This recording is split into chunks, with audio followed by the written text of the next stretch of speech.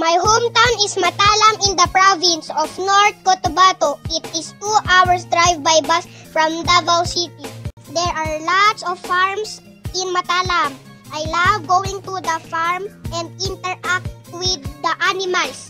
I get to see lots of farm animals like chickens, pigs, turkeys, ducks, rabbits, and a horse. I also love going to the pond to fish for tilapia. Matalam is known for their fruits like durian and mangosteen. I love eating fresh fruit.